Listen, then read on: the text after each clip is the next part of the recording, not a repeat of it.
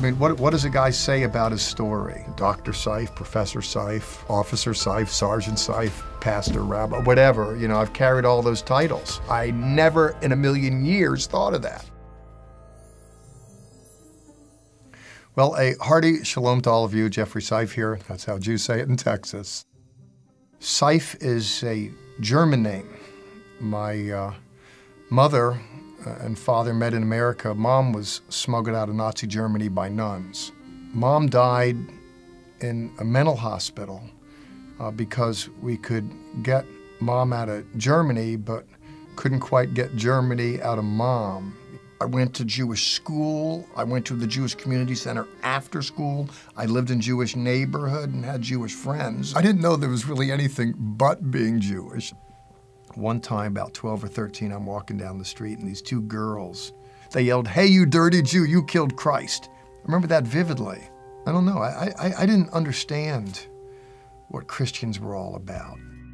My parents sent me to a yeshiva, a religious Jewish school, and it was strict. It really didn't mediate life to me, and I wasn't interested in Rabbi Hoffman. I was interested in Abby Hoffman, you know, being a hippie, and I pushed away from Judaism, not out of any dislike for Judaism, but just part of my own quest for discovery.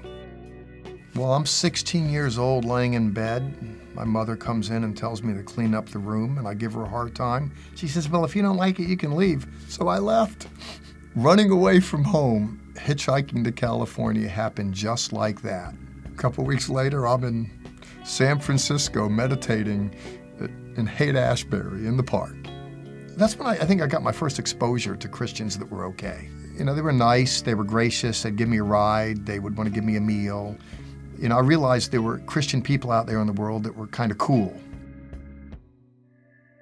It's really important in the Jewish world, you know, education is king, but I was just high all the time, and in high school I just drifted through with a lot of D's and F's. You know, I just wasn't on anyone's most likely to succeed list. It's kind of like roadkill on the highway of life. I was in Pennsylvania and I was walking down the street and a guy with hair down to his waist comes up to me and gives me a pamphlet and wants to talk to me about Jesus. And I says, "Look, man, you know, I'm Jewish, I don't believe in Jesus." And he said, "Why not?" I said, I don't know, I just don't. You know, Jesus was a Jew, give it a second look.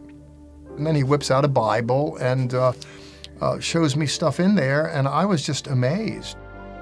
The virtues of kindness, love, compassion toward your own and toward the brother from another mother are in the biblical text, in the Hebrew Bible.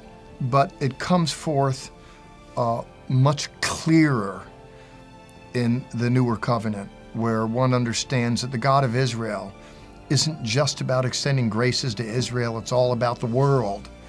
And that's the story from the get-go, you know, when the Lord speaks to Abraham and he says, "Through you, all the families of the earth will be blessed." There's a way to get the grace out global. When I discovered Israel's Messiah and asked Yeshua, asked Jesus into my heart, that mediated such life, such energy, this whole new starburst of enthusiasm, this new approach to life, whole new beginning there.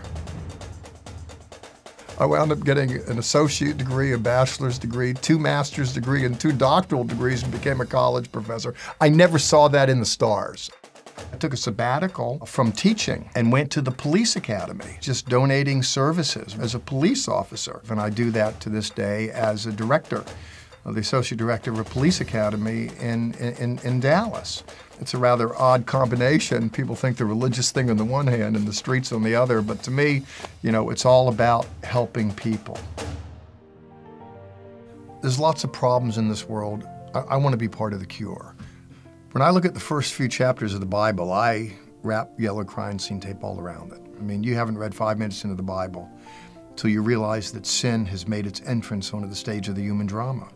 At the end of the day, we all have a little bit of Adam and Eve in us. And, you know, I believe that God so loved the world that he sent his son into the world. And he didn't just come into the world in general, that he wants to come into our world in particular. I know the real me. I really don't think I'm all that much now. And I know I wasn't a whole lot when it all began. Man looks at the outward appearance, but God looks at the heart. And inasmuch as God was gracious to see potential in me, not just problems, would it be that I'm more capable to see that in others? And would it be that we all were minded to discern what's good and beautiful in people, not just what's disappointing?